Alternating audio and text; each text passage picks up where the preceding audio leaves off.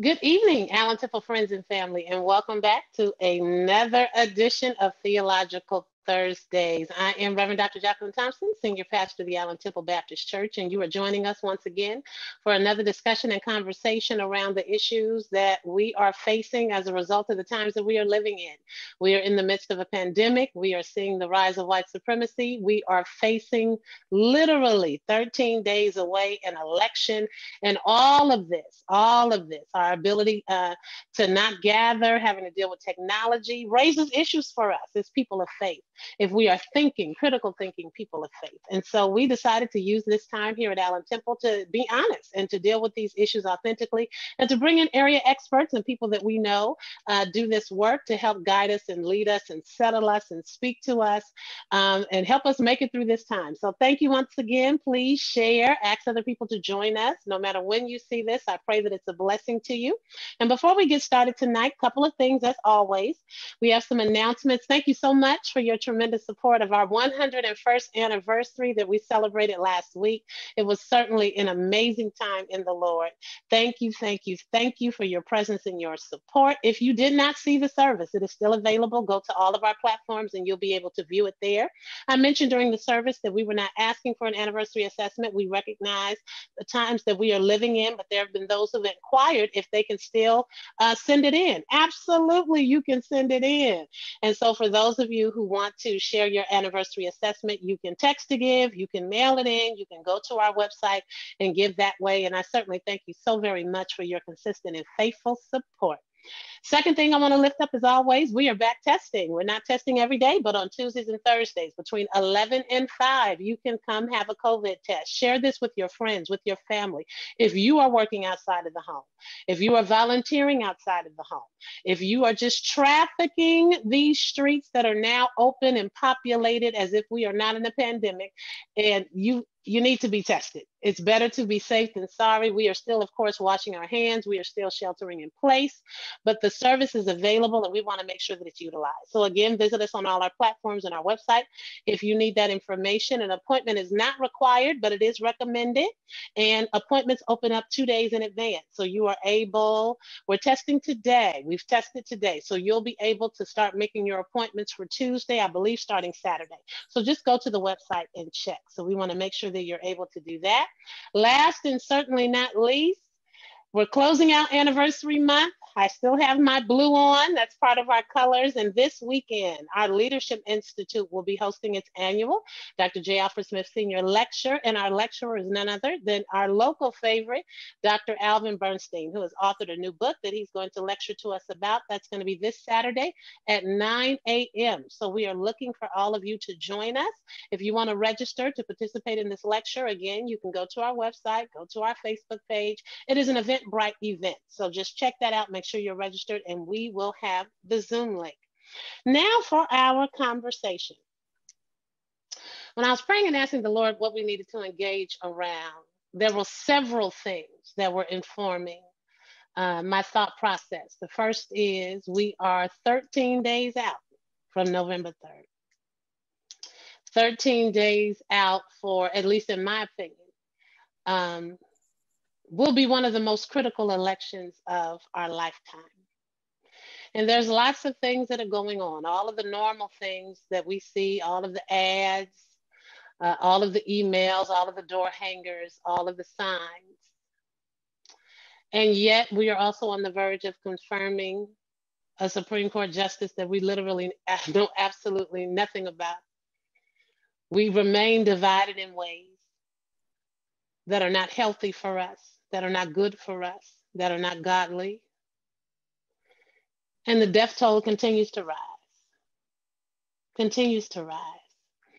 And so I know many of us have taken our pictures and have our I voted signs. And I believe that it was good to have a worthy conversation about what should be guiding our decision making. Decisions, not just in this election, but in our homes, on our jobs, in our churches, in our ministries. What is it that you consult when it's time for you to make a decision? What informs your decision making? And so when I thought of who I could engage around this conversation, There was no more worthy partner than someone that you all know very, very well. She has definitely been my partner in crime, not just during this pandemic, but I don't even want to say how long. Let's just say we met a long, long, long, long, long, long time ago. And you are accustomed to her being behind the scenes. But tonight she's going to come on camera. Hallelujah. To God be the glory. None other than our very own Reverend Charlotte Williams, who, if you did not know, teaches ethics as a part of Fuller Theological Seminary's theology program.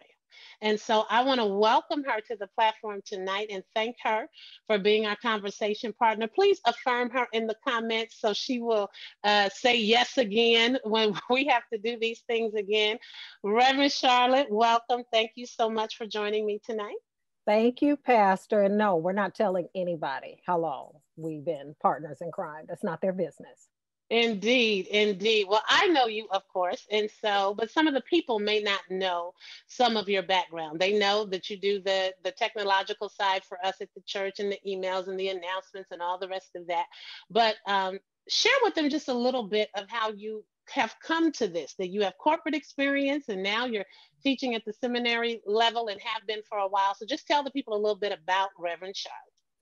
Well, it's very interesting as I look back and see what God has brought me through and brought me to. I spent 15 years doing corporate retail, had an amazing career, duty-free shoppers, Sephora, very brief stint at Williams Sonoma. But what is most interesting about it is that I did not live in the States when I was doing the majority of that work. My work has taken me through Hong Kong, Singapore, Toronto, and pretty much every major Asian country. And I came home. And you speak how many languages? 5. All right. 5. But please know that Ebonics is number 1, and I'm gifted at code switching. So, as we all are, if you're of a certain generation, yeah, as we all are. And how did you come to working in the field of ethics? It was very interesting when I went into Fuller.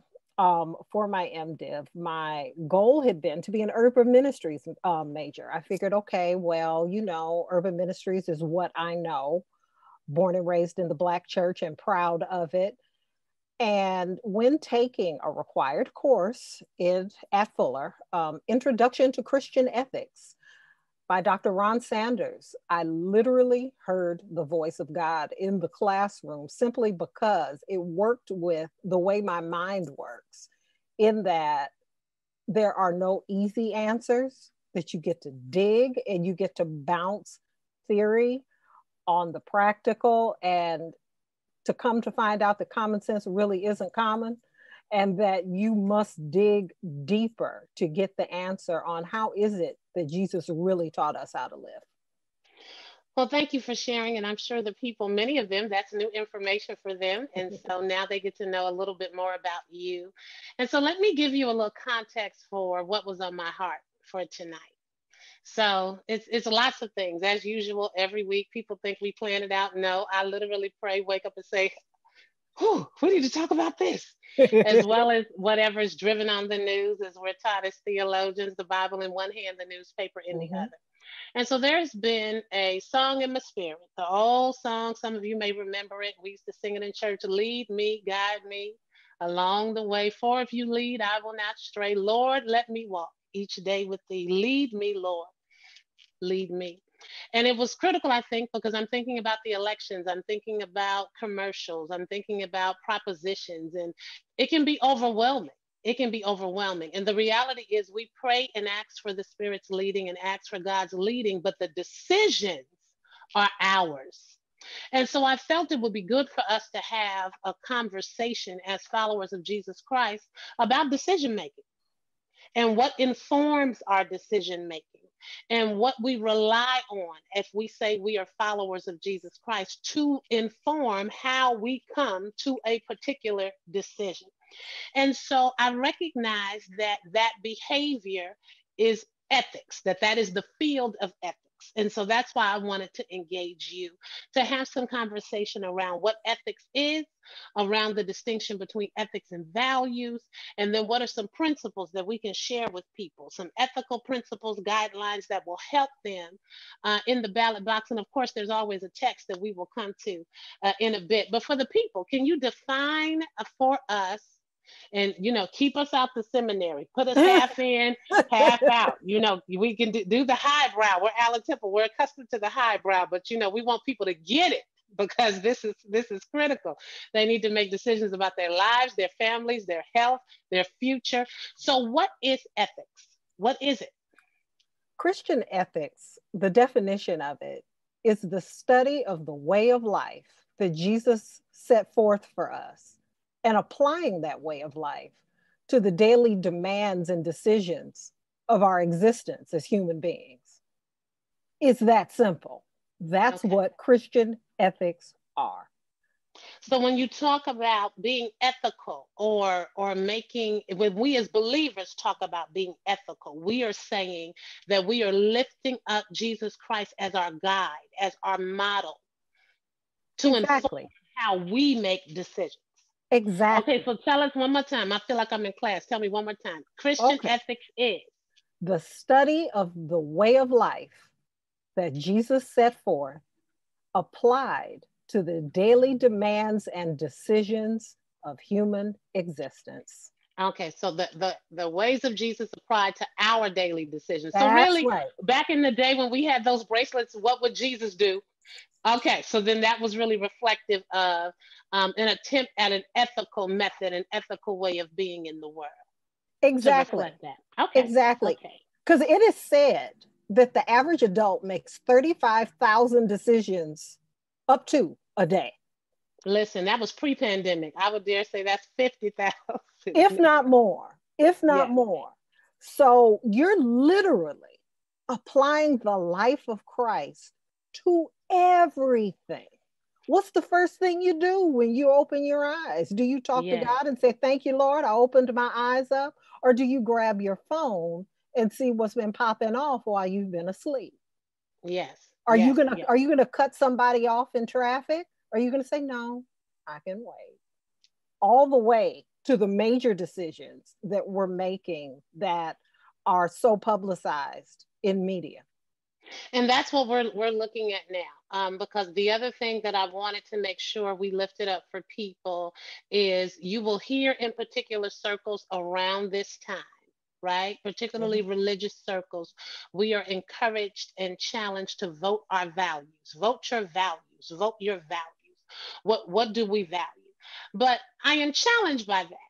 And I am challenged by that because I recognize that it is possible to share the same values and still arrive at very different decisions. For instance, I think all of us would say we value life. We value children. We value family. But then when it comes to the decisions that we make to life and children and values, Christian people both who say they are followers of the way, followers of Jesus, who have him as their example, his life, arrive at very different decisions when it comes to life, family, children. So there are those of us who will say, we believe in the right to life. We are pro-life. That means we're anti-abortion. You can't do this. You can't do this. You can't do that. You can't believe in life. Right? If you believe in life, you can't do that. But there are those of us who also say that is wonderful. You believe life starts in the womb, beautiful. But can you also acknowledge that once the life comes out of the womb, that they ought to have a right to education and a right to clean water and right? And so we are valuing the same things, but we are arriving at very different conclusions and decisions. And so if you had to lift up for us, what is the distinction, or is there a distinction between values, what we are hearing, and ethics? Is there a distinction? And if so, what is it? There's a huge distinction, huge. So let's start with values-based voting, being, existing, living, whatever. Values in that case, refer to the beliefs you have for which you have a preference for. So let's narrow that down into what we're looking at here and today. We have a segment, the Republican Party, that holds up values that put loading the judiciary in the front seat. As you said before, putting someone on the Supreme Court who we really don't know anything about or how we're going to pay or receive a price for that seat. Perhaps their values are keeping immigrants out of the country, but you have over 500 children now who don't know where their parents are because they've lost them. Those are values, your preference. So you vote for and stand for the people who keep your preferences going forward. Okay. But then let's flip it. Let's look at ethics. Ethics are the set of rules that govern your individual behavior. And that set of rules is established by a particular group or a culture. And in our case, people of the way, Christian beliefs, following the way of life set forth by Jesus himself. Okay, so then for those of us, who know our context, know our DNA as a church and as a family of believers, a community of faith, then this would be why we lift up that Luke 4 text where Jesus announces that, here's why I've come. Here's what I've come to proclaim. I've come to set captives free. I've come to, because for us, that becomes the way of life or the ethical basis for how we make decisions around ministries and causes that we take up and how we even see the text. So is that an example? That's an excellent example. Basically, it's not being afraid to shake the table or to come in and turn the table over. And I just have this picture in my head when we remember as a church in the 80s, we took to the streets and did the March on Righteousness. Absolutely. Absolutely. Not being afraid to shake the table, whatever it was, whether it was anti-apartheid, whether it's private prisons, whether it was at the point where the crematorium was going to be built just blocks from our church, whether or it BRT. Is, there you go. Or the violence that's increasing in our community. Access to testing. Yes. You name it. Right. That's what governs your behavior, because you want to see, and this is very womanist ethics, what I'm about to say, community must benefit. We all benefit together. And Lord knows that womanist conversation is one that is coming. And so for those of you who may not be familiar with the term, we'll bring all of that out too. And let me be very, very clear. I recognize that even in our congregation, we have some that are Democrats, we have some that are Republicans. And that is why we are trying to elevate the conversation. At the end of the day, when you are a follower of Jesus Christ, we are trying to say to you that platforms ought not be what informs your decision. That you have to have something higher, something more grounded, something that is solid. And for us as believers, we are lifting up for you, saying that that is the way, the method, the life, the conclusion found in the person of Jesus Christ.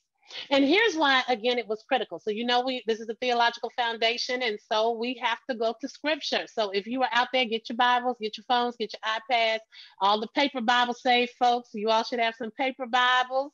Have them in your homes, because you may not be able to touch them in church ever again. We may have to take them out. But the text that informed this conversation for me was found in 1 Chronicles chapter 21. So you all find 1 Chronicles chapter 21. In all honesty, it's probably the whole chapter, but those verses, we could probably start. Do you have it, Reverend Charlotte? I do. Where are we starting? We are probably going to start. I'll start reading at verse 7. We'll stop at verse 15 and then come back and have a little context about it. So do you all have it? Type it in the chat. First Chronicles. Go to that table of contents. Don't feel no shame and find it. Do not be in First Corinthians if we are in First Chronicles. The Bible says, this is the NIV. So it says, this command was also evil in the sight of God. So he punished Israel. Then David said to God, I have sinned greatly by doing this. Now I beg you, take away the guilt of your servant, because I've done a very foolish thing. The Lord said to Gad, David's seer, go and tell David, this is what the Lord says. I am giving you 3 options. Choose one of them for me to carry out against you. So Gad went to David and said to him, this is what the Lord says, take your choice. These were the choices. 3 years of famine, 3 months of being swept away by your enemies, or 3 days of the sword of the Lord, meaning days of plague in the land with the angel of the Lord ravaging every part of Israel. Now then, decide, there we go with decision making, how I should answer the one who sent me. David said to Gad, I'm in deep distress. He said, let me fall into the hands of the Lord, for his mercy is great, but do not let me fall into human hands. So the Lord sent a plague on Israel, and 70,000 men of Israel fell dead.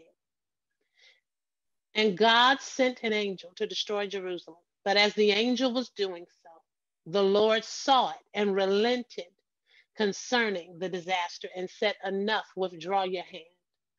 And the angel of the Lord was then standing at the threshing floor of Araunah of the Jebusite. I'm going to stop there.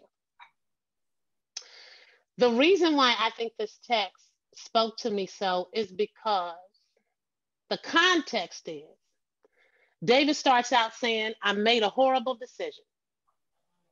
Right? That's what he's saying. If you go back, everyone, earlier in the text, the text talks about how David decided he was going to take a census of the people. And I think verse 1 says that Satan influenced him to do so. We don't know whether Satan was the personified evil that we hear of as the common word Satan, or whether Satan was some kind of unwise counselor or actual adversary. But either way, David made a decision that God was not pleased with. And David didn't realize that he had made a decision that God was not pleased with. And what bothered me about it is that one person made a decision that adversely impacted 70,000 other people. And on the face of it, it doesn't seem fair. It doesn't seem fair. And so when you are looking at Christian ethics, my question for you, when you are looking at what should be informing our decision making, what role should impact play in our consideration? Because it's one thing. David made a decision. David suffers the consequences. I don't have no problem with that. But if David makes a decision and my husband and my son have to die as a result, then and so as we're considering, yes, we cast our individual votes, but our votes have impact. So what should we be considering? Is impact a consideration ethically? Impact is huge. And let's also put into the mix not just the impact of what your vote is, but whether you vote at all. Staying home has a tremendous impact as well. It does. It just does. So what we want to look at is what our loyalty is. Who are we loyal to as Christians? Are we loyal to the United States of America? In God we trust, on the back of our money and whatnot.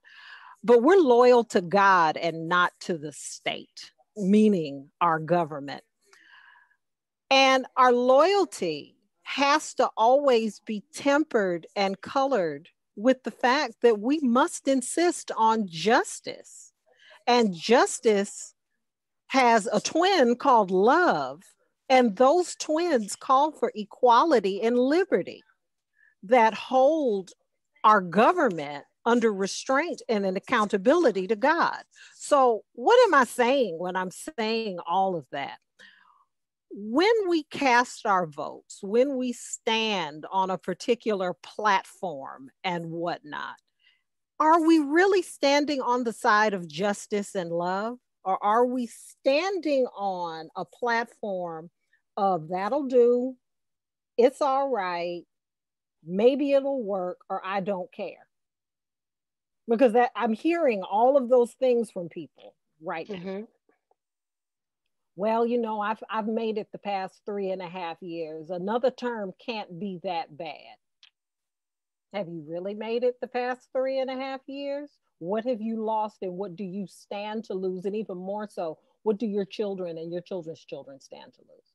And I would dare say, I think I would even shift it out further, because I think part of what is bothering, and of course, we still have yet to learn sometimes as a people how others will use us as pawns, and they will lift us up at this time during the election for the sake of, you know, getting us to commit. And then when it's over, we don't see them again. And to be honest, that is true on both sides of the aisle.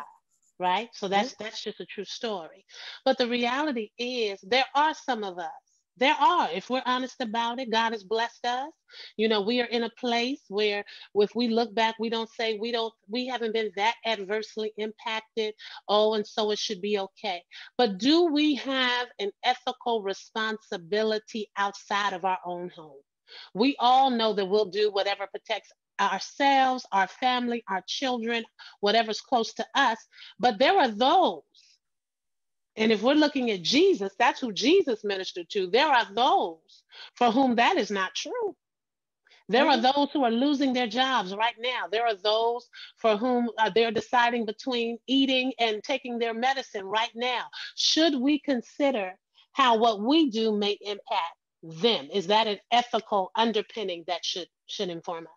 Most definitely, because in ethics, we look beyond the individual and we look at God's good creation, community, the world. And it's not just our sisters and our brothers and our neighbors who are unemployed or underemployed right now. Let's also look at our standing in the world. Yeah. That we are becoming a pariah. You have to look beyond your front door. You have to, because otherwise it becomes a cheap ethic if you don't. Ethics are not a cheap ethic. A cheap ethic. Because ethics are not designed, I would say, in the terms of a prosperity type thing where, oh, it's all good for me. Hooray, hooray, hooray. No, it is making sure that the upside down kingdom comes into fruition. And those who are last are first. And you can't be that until you come into your fullness. And for those of you who are wondering, and you've been saying amongst yourselves, I thank God that you kept it amongst yourselves and you haven't brought it to me. Are we open? When are we opening? Are we going to consider opening? I hope this gives you a little insight into my no. Because yes, we recognize we're in phases. Yes, we recognize that things are opening. The county has just re-released their order that you can gather. I think it's again at 25% of your capacity or 100 people, whatever is less. But when you have to make a decision, right? You have to consider not just how the decision impacts you, which is where David went wrong in this text, but how the consequence may impact somebody else. And so we can't posture ourselves, even if we want to, even if it would be safe for us, even if we have no underlying conditions, even if we are not in the population being asked to stay home. We have to consider our seniors, our children, those who have underlying health conditions. And that means as leaders, we make sure that we don't create an environment where that kind of consequence and devastation can happen. So ethics is such a huge part. If you are a leader on your job, leader in your family, no matter where decisions have to happen, what informs your ethics is just a critical part of it. So, Reverend, if you had to share with people as they're considering, once again, decisions, am I going out? And it's little stuff. It's, am I going to the Target? Now that everything is open, they've opened the mall. I don't need anything, but am I just gonna go look? Because people are contracting, they don't know how they're contracting. So even those kinds of decisions, what can you share with the people as to what should be informing those decisions? Even the fight to put a mask on. Let me back up, Pastor, onto something you shared about your very strong and very firm pastoral decision not to reopen to the way it was. You would be committing ethical malpractice if the people to whom you have been entrusted by God to shepherd, and you brought us all back into the way it was from the second Sunday in March of this year before. It would be ethical malpractice to not know, because you don't know. The fact that you can be asymptomatic, walk around, feel fine, and kill somebody. Yes. Always bothers me. Yeah. You can't do it. So when you're going to Target, when you decide, oh, I'm just going to go and I'm just going to go hang out and I'm going to find somebody who's got a house party going on. Your ethical decision, who do I affect? Who do I come in contact with? Do I have enough agape love for my sister or my brother that I am not going to expose them to something where I may feel fine, but they could be on a ventilator inside of 14 days? And could they also suffer from long COVID? There are people who got COVID early on who are still suffering in a myriad of ways. I like that because that lens helps people hear. I hope you all. I wanted to have this conversation because I wanted to give you a filter as you are listening to the news, as you are viewing the ads, or as you're talking amongst and engaging amongst yourselves. I want to give you another lens with which to filter that information that's coming in. And so even though we have all of those who are on this side saying we got a right to gather, we got a right to worship, we got a right to do this, all of that is true. I don't disagree with any of that. But the question becomes, is that the ethical way of God? Is that the highest and best form of love I can have for my neighbor? Or is that about what I want to do and what I think is right, in light of the fact that it could potentially wreak havoc on innocent people who have no idea that they are being exposed? That's an excellent, excellent, excellent lens. Thank you so much for that. Another context. I got a good one here.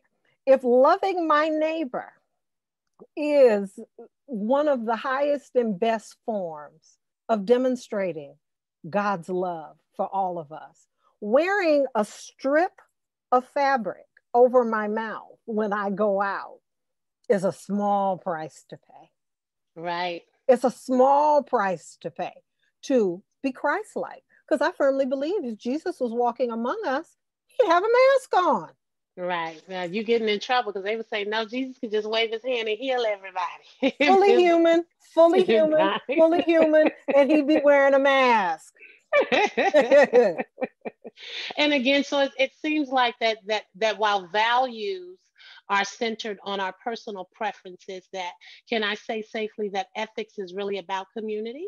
It is. Okay, so Alan Temple, here's what I want to do. And those of you who are visiting, and we all have our why as to why we do what we do. And Reverend Charlotte has her why. So I need her why to come on real quick. Just, can she come on? Where is she? But again, so when we are thinking of the decisions that we are making, we are not just considering ourselves, we're considering impact on beautiful ladies like this. The voice of Alan Temple. Say hi to the people. Say hi. Hello. I didn't know that I was on. You are on Theological Thursdays. I just wanted you to greet the people. We miss your voice. We love you, and we cannot wait until God allows us to come together safely. So I know they're typing in the chat. Say hi, Miss Betty, in the chat, so she'll be able to see and know you're speaking to her. You look beautiful. Thank you. This is my why. This is why I wear a mask. This is why things sit at the door and get sprayed down with Lysol. This is my why. Exactly. And I know that you have your why, the wonderful. I have my why. And we all have our why. Those who are viewing us tonight, we know that you have your whys. And we are trying to suggest to you that as you are going about making these decisions, this huge decision about this critical election, that you consider your why, but you also consider the why that moved the heart of God. Yes. And so when we look at the life of Jesus, Jesus made it very clear. He came for the oppressed. He came for the captive. He came for the voiceless and the defenseless and the naked and those who were thirsty. That's who Jesus was concerned about. Mm-hmm. And so the decision that we make in this hour ought to be a decision that is not just informed by what we value, but it has to be informed by what God valued. And let the ethics, our Christian understanding of ethics as followers of Jesus Christ, inform some of the decisions that we make. So tell me this, let's shift it a little bit. Tell me about, or tell us about one of the difficult decisions you had to make and what informed your eventual decision.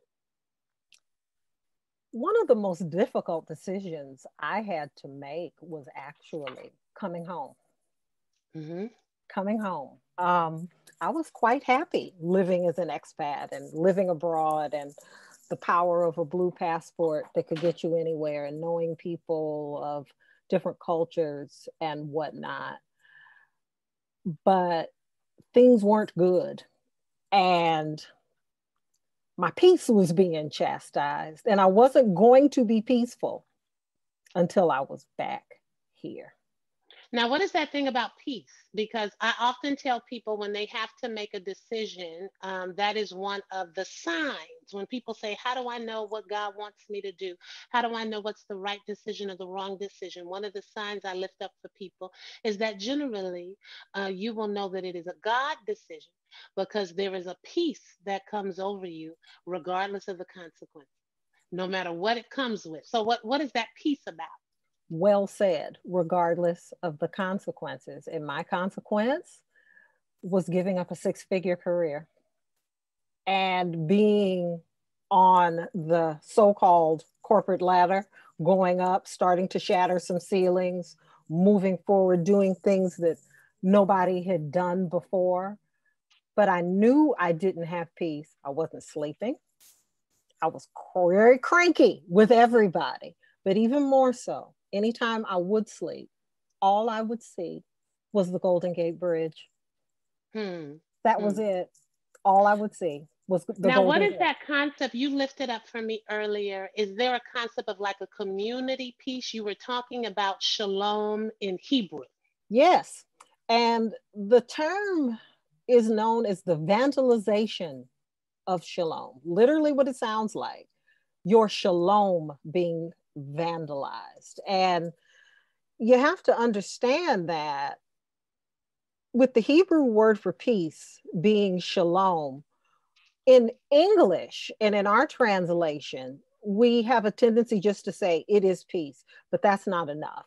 When you break it down to what it really means, shalom is completion, it's wholeness, it's almost everything. It's that warm, fuzzy feeling that you get.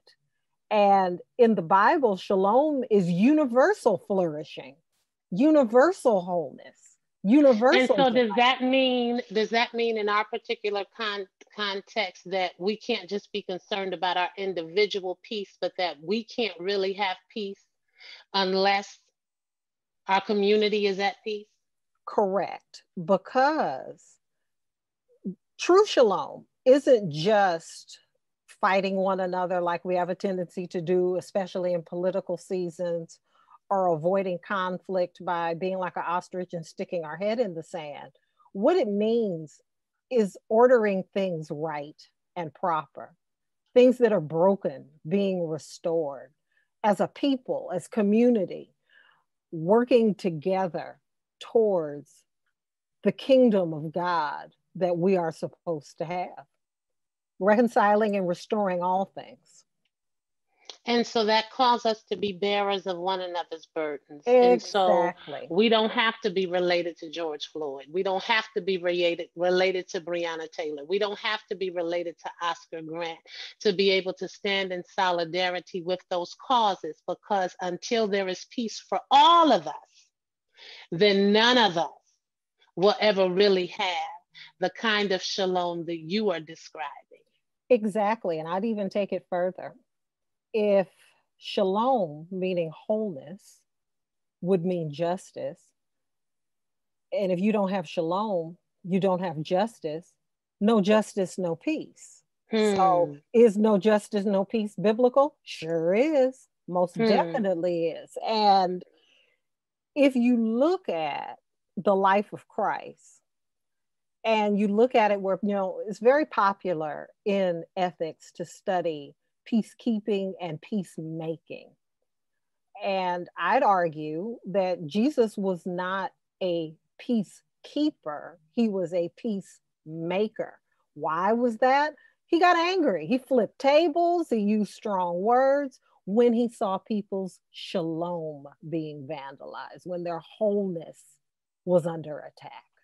And honestly, and you know, folk will get upset, but that is also the concept biblically and theologically. Here we go. Y'all can be mad. It's all right. You know, I stay in trouble, so it don't matter. But when young people and when activists get upset when we express our concern about buildings that are damaged without acknowledging that buildings are damaged because people have been damaged.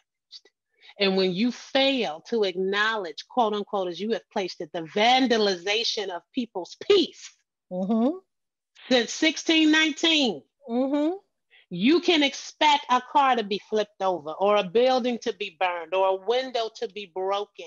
And so it really is calling us to be bearers of one another's burdens, to begin to listen to each other instead of talking at each other so much. And moreover, to really be mindful and reflective of the decisions that we are being called to make at this hour and how those decisions are going to affect somebody else. Exactly. And so, AP, I want to lift up for you some things, and Reverend Charlotte will lift up. Maybe we'll just go back and forth. And so, because the question is always, then how do I know? What should I do? How do I know how to make the decision? And so, I would offer, based on our conversation tonight, first, that when you have to make a critical decision, and I would dare say any decision, you have to be clear about what your ethical motivation is. What is your ethical motivation for seeking leadership? What is your ethical motivation for casting this vote? What is your ethical motivation? And so we've already decided that ethics is community-based, while values is personally based, and ethics considers impact on other people. Values tend to consider impact on ourselves. So if that ethical base is supposed to be the life of Jesus Christ, then very simply, one of the best ways to start is, okay, Lord, what would Jesus do in this situation? So that would be number one. What would you offer? I would also offer, and I'm going to put it in the lens of this current general election. When you are reading propositions, when you're looking at the candidates and researching their platforms, how much do you see the way of Jesus reflected in it? Short term and long term. Where is Jesus in the midst of this? Where is Jesus in the midst of it? Can you find him? Do you see him? If you don't, that peace may not be there. You may have to go back and do another thought and dig deeper. So what would Jesus do? Where is Jesus in it? As in the ways, the models, the concepts, the teachings in it. I think I would offer three, that any decision that you make, any decision that you make, whether it's about family, children, yourself, career, shifting, little things like this. Lord, what shall we talk about? What shall I preach about? You know, order my steps. We sing the song, but you know, sometimes we need to pray the prayer when we wake up in the morning. Every decision that we make ought to be baptized, bathed, saturated in prayer. And you don't have to go down on your knees like old school, like the deacons, and pray in the onlyest way you know how, and line a hymn and do all the rest of that. But there is something to be said for committing something to God, saying, Lord, you know, nevertheless, not my will, thy will, Lord, be done. What would you have me do in this situation? So I would say that prayer, what would Jesus do? Where is Jesus in this? And have you prayed?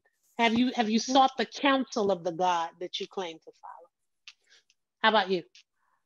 Also, for those of us in ethics, we have, although we use the entire canon of scripture as our guide, we really look at the Sermon on the Mount for the how to do and how to treat one another.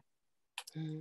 And I recommend just studying Jesus's words to those people. And when you get into the Beatitudes, start when you're making some decisions. I find them to be very helpful and very soothing. And oftentimes there is at least one Beatitude that answers the decision I'm trying to come to. But study the words of Jesus. Study how he lived and how he instructed us to live. So lining up your decisions with the words of Jesus. Yes, get in the book. Get in those red letters. Get in those red letters. Get in it. Get in it.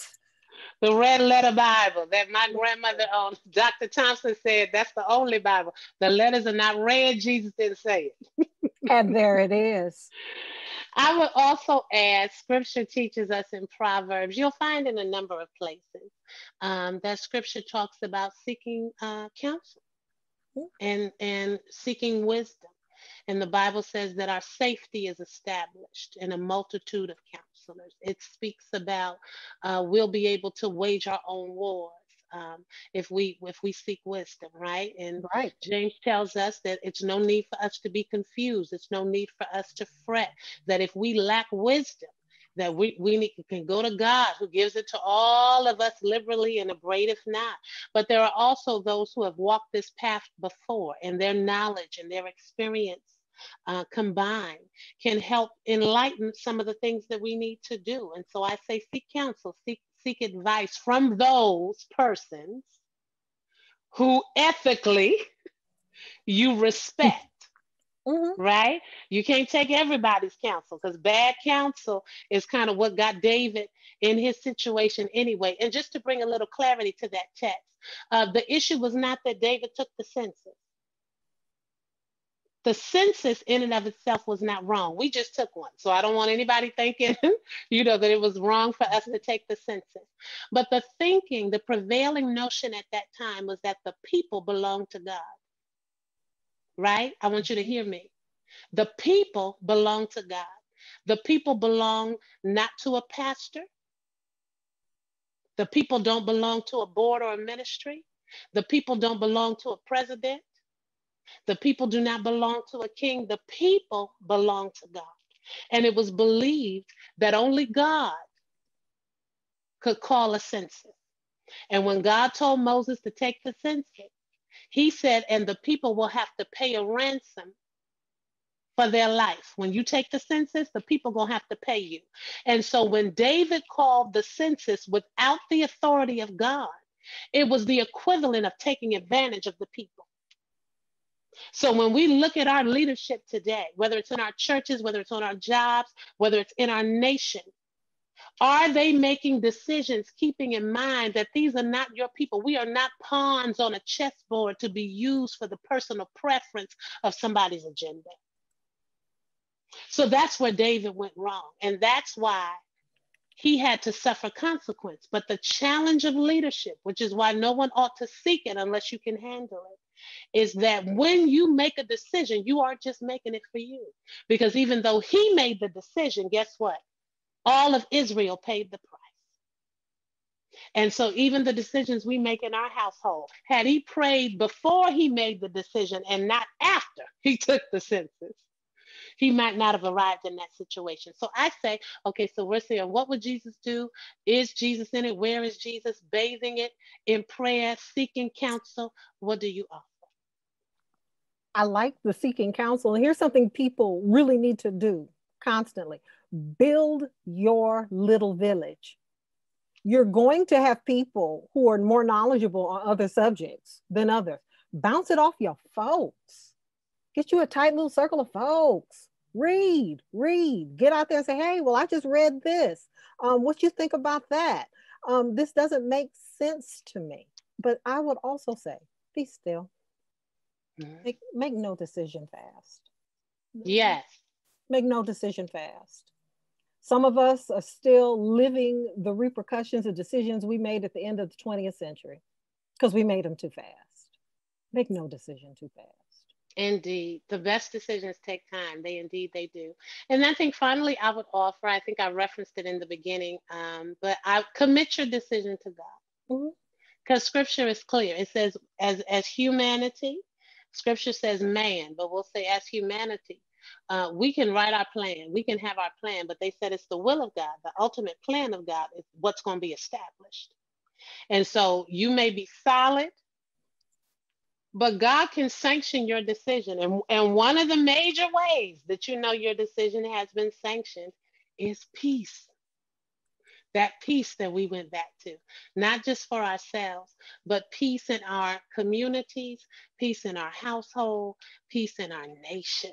And so do the thing that makes for peace. I've enjoyed this, Reverend Charlotte. This has been fun. This has been good. And so I yield any closing words you would have for the people to know. I will simply say this: for those of you who are making decisions, whatever they are, here's some advice. Take action. And we gave you the action points of what you should do to do what you can, where you are with what you have. And you have an arsenal that we have given you this evening. But we are, as Pastor said, coming up on the election of our lives. Pray, study, take your time, have it in by election day before 8 p.m., before the polls close, and vote. Too many of our forebears died for the right, and it hasn't been that long ago. That's what some people don't get. It was just yesterday. Vote. That's what I'm saying. And I'll give you the other side of that coin. Because I know that there are some of you, and we have a generation of young people where the fact that people died doesn't mean anything to you. But I would say vote for your life. That's it. Right? If you can't vote in honor of those that have died, vote for the ones that live, including yourself, because the decisions that you make now are going to impact the quality of your own life. And I echo and lift up to you, all politics are local. So make sure that you know your local issues as well. I'm so eternally grateful to the members of our public ministries who all this season of pandemic have not failed to come off the front line. They've had panel discussions, they've had town halls, they've put together a suggested ballot around the issues, they've done the work, they've done the research. We are so blessed to have them. We have a ministry like that because our ethics say that as believers, we don't opt out of a process. We exercise our influence on the process. That's what our ethics say.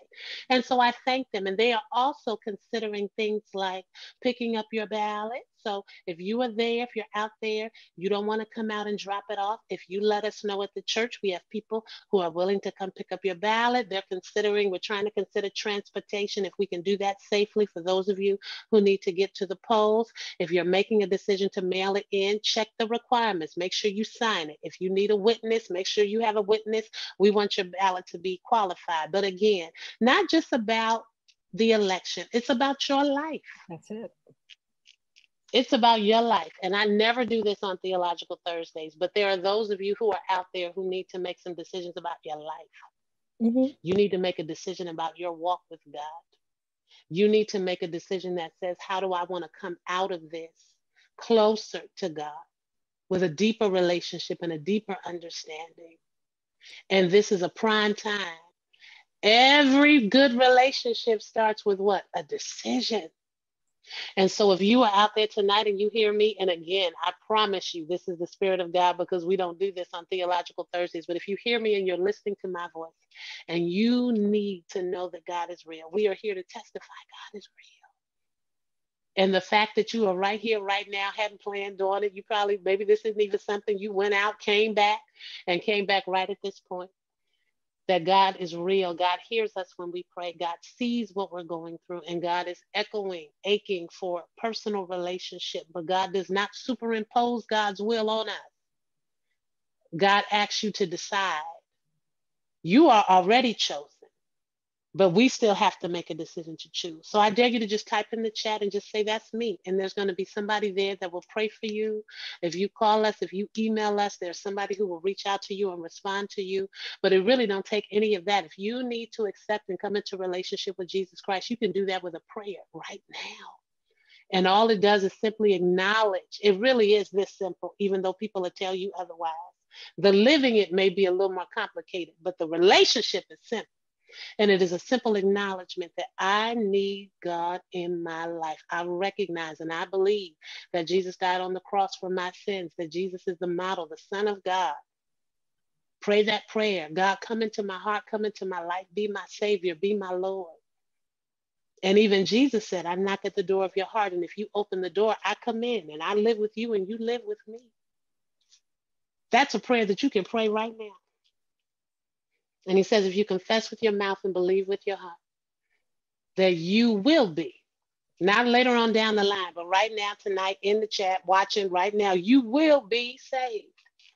And so if you actually pray that prayer, please let me know, because we want to make sure that you have all of the love, all of the family, all of the resources that you need. Even if you don't become a part of our family, we'll connect you with somewhere where you, if that's where you want to go, we don't have no issue with that. No competition, no hangups here. But we do want you to be in relationship. One of the best decisions you can make is to live a life yielded to the God of our salvation, the creator of heaven and earth. So I was obedient to the Spirit of God. We love you tonight. We thank you so much for joining us. I pray that you were blessed by the ministry that you had not experienced necessarily before of Reverend Charlotte Williams.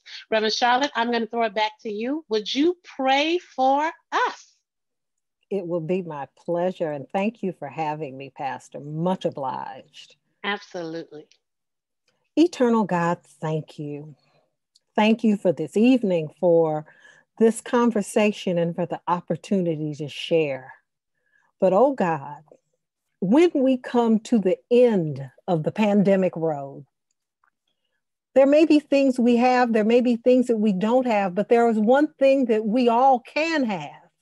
And that is a deeper, richer, and stronger relationship with you, oh God, the God who lives and moves and has your beings. And we thank you. Thank you, God, that for someone who is making a decision and needs to make it tonight, that you're going to be in the midst.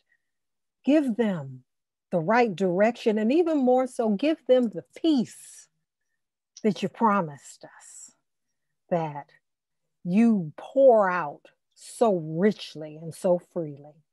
We thank you, God, for our pastor, for our church, for our friends that come to share with us. Bless them all in the way that only you can. In the name of Jesus, we ask it all and we say thank you. Amen. Amen. Thank you so much for joining us tonight. And no, I love you as always with my whole heart. Again, be tested. Visit our website and our platform to find out everything that we're doing. I warn you in advance, on Sunday, I'm going to need your help with a little something. I'm still praying about it. So just pray for me. But thank you for joining us. And I will see you Sunday for our final Sunday. In our October 101st anniversary. I pray that you join us, and our guest will be, again, Dr. Alvin Bernstein. Join us for the lecture. It will be United Men Sunday, so the men will lead us mightily in service as they have for so very long. We love you. Have a good night.